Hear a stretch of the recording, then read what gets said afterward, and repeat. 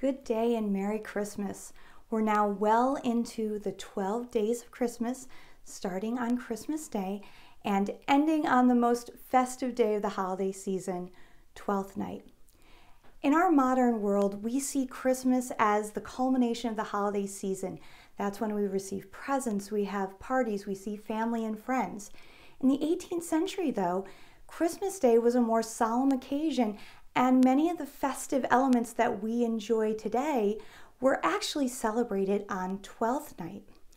The difference between Christmas Day and Twelfth night is seen in one record, one beautiful journal entry done by James Boswell in 1762. Now on Christmas Day, he does not record much that was going on besides foregoing to church. But on Twelfth night, he says, "This was Twelfth Day, on which a great deal of jollity goes on in England, at the eating of the 12th cake, all sugared over. I took a whim that between St. Paul's and the Exchange and back again, taking the different sides of the street, I would eat a penny 12th cake at every shop where I could get it. This I performed faithfully." Now, James talks about what he was able to purchase when he was visiting in England, and he also comments later on in his journal that he regrets that he was not able to celebrate Twelfth night at a private home. He unfortunately did not know anyone well enough to be invited to a private affair. So he did the next best thing and went around buying every piece of Twelfth night cake he could find. Boswell also shows how important the cake was to the celebrations. In the 18th century, you could purchase the cake already made, you could make it, or you could make it at home. And we have many receipt books, both professionally published, but also private accounts written by women that have receipts or recipes for different types of cakes that could have been used as a Twelfth night cake. Unfortunately, the earliest written recipe that we have for an actual Twelfth night cake, labeled Twelfth night cake, is from John Mullard in 1803. That being said, we do know that Twelfth night cakes were enjoyed and celebrated well before the 18th century. And you can see what was probably used for a Twelfth night cake in many of these receipt books. They might not be labeled that though. We see everything from Alida Baggart's personal account book in 1811 calling it a wedding cake, or in the Ladies' Closet Companion, a plum cake. And again, probably the most common is a rich cake or a great cake. And you see that in The Art of Cookery Made Plain and Easy by Hannah Glass. In a private home, you could make your own cake yourself, again, using these receipts, either those that were handed down by other family members or adapted from professional books. In the Schuyler family, though, it's very important to note that this cake would have been made by enslaved cooks that were enslaved by the Schuyler family. This cake could have been made by Susanna, Bet, Silva, or other enslaved cooks who were trained and able to do this, but again, were doing this for the Schuyler family, not themselves. The cake we'll be making today is an adapted version. A lot of these receipts have descriptions of huge quantities that honestly we really don't need today, especially this year. We're probably all going to be celebrating in a smaller capacity in our own homes with just our immediate families. So we don't need a recipe that includes 30 eggs or 3 pounds of flour. So today we're looking at an adapted recipe from Martha Washington's own private collection. And again, that was her own account that she kept down, a receipt that she appreciated. And Mount Vernon has made a modified version of that receipt that you can do in your own kitchen today. All of these receipts have something in common. And again, this is part of the reason why the word plum cake might have been popular. Plum isn't, in this case, isn't a reference to the fruit itself. It's actually describing various dried fruits. So there are different receipts that have raisins or candied peels of different types. So we have an orange peel or a lemon peel. And finally, probably the most popular that I've seen are currants. And you can see these are wonderful, and there's many receipts that talk about making sure you pit the currants, make sure you clean them, make sure there aren't any stems in them. So this was something that was popular and a specialty for the holiday season. First, what you want to do is you want to take whichever plum or dried fruit you choose, and you're going to be adding alcohol to them. This is a brandy, but you can also use Madeira. So we have first about a cup of dried fruit, and at least for 24 hours, you want to soak them in brandy or Madeira or a combination of both, the alcohol of your choice. And again, if you're doing this for younger family members, you can definitely exclude the alcohol, although it does give a wonderful flavoring, almost like an extract. Once you've let all of those ingredients soak, you can begin the actual process of baking. In the 18th century, to prepare for baking, you would have used a cake hoop like this. And this is literally just a cylinder, and you can see it has no bottom. So you would wrap that cake hoop with parchment paper and then tie it together, and finally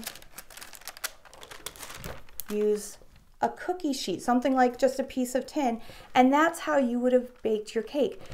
This is a small cake hoop, and for today you can use a springform pan about 8 inches across, but there are descriptions of some of these cakes being absolutely huge and beautiful illustrations of people carrying in the 12th night cake, 2 men carrying this ginormous cake into the table.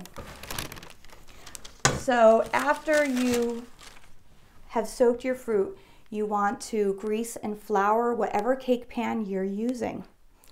Next, you'll be using 3 cups, not 3 pounds, 3 cups of flour sifted.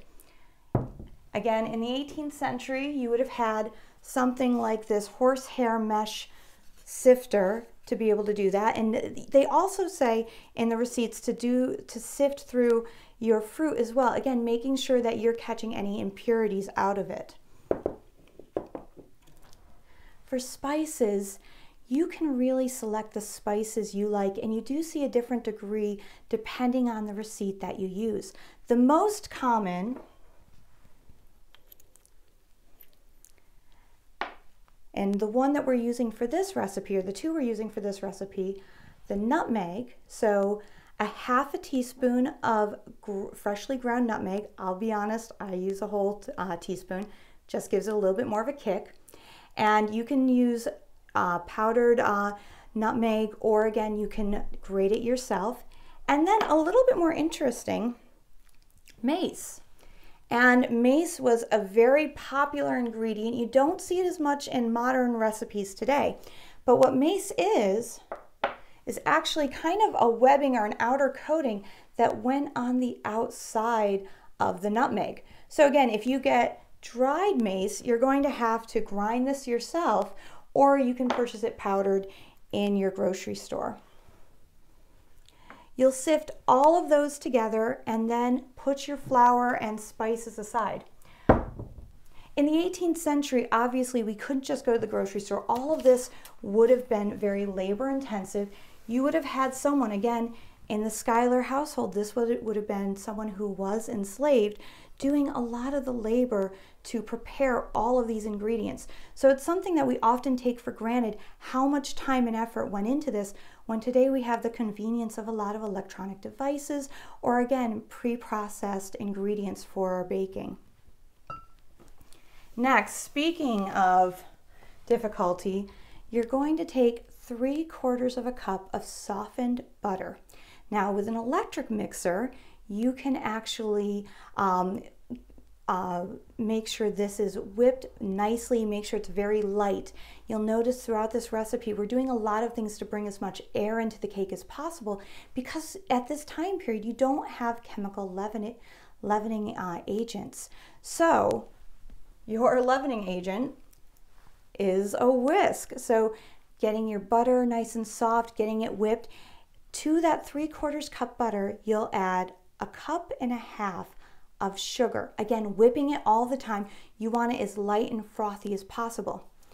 Next, 3 eggs, and you're going to take these eggs and separate them. The yolks you're going to, again, whip up as light and fluffy as possible. Add that to your butter and sugar mixture. Make sure that's all set aside. And then for the egg whites, you're going to whip those until you create firm peaks. So again, adding as much air as possible. This does not take a lot of time today, but you can imagine if you're doing this and it's really your own labor and this device, it's going to take a long time to be able to get to that point. Once you have all of your processed ingredients, you're going to start slowly adding them together. First, you take your spiced flour and your butter and sugar and start slowly mixing them in. Then you take that alcohol that your plums or dried fruit had been soaking in, you take that and pour that in, again mixing everything together. The last thing on this stage of the process you're going to add are the egg whites, and those you're going to gently fold in. You want to try and trap as much of that air into the batter as you possibly can. So you're going to gently fold that into your dough.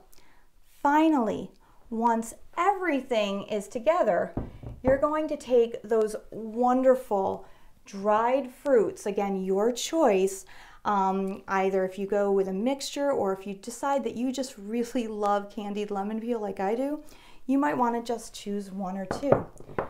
Add those in, and then finally, about 1/2 cup of slivered almonds. I'll be honest, I'm not a huge fan of slivered almonds, so I always forget to add these, kind of on purpose, on accident. Once all of your ingredients are mixed, pour them into that prepared cake pan, whether or not you're doing a traditional cake hoop or you're doing a spring form pan. The most important ingredient to this whole process, which again, something I, for some reason, always forget, you have to add the bean. Now this bean, and I've seen accounts of both a bean and a pea, whichever, or maybe a coin. This is how the king or queen of 12th night is decided. And there are wonderful accounts of children being the ones who provide each visitor with their piece of cake, because children are much more trustworthy than the adults and they will hopefully not cheat. But whoever finds this uncooked bean and hopefully doesn't swallow it or break a tooth gets to be the king or queen for the evening. They might be the ones that get to assign roles for the night. They might be able to make rules, or they just get to celebrate and be in charge for the evening. You're going to want to bake this cake in a moderate oven, which in our temperatures today, it's about 325 degrees. This will be baked for about 3 hours. I'll be honest, I often do a little bit less than 3 hours. So you want to keep an eye on it and test it. Once that cake is solid in the middle, it should be done. Now your final product, if everything works out well, is a beautiful 12th night cake, not burnt, that is chock full of these wonderful candied fruits, dried fruits, also that brandy. So again, this is a celebratory cake, and you can leave it as is if you like.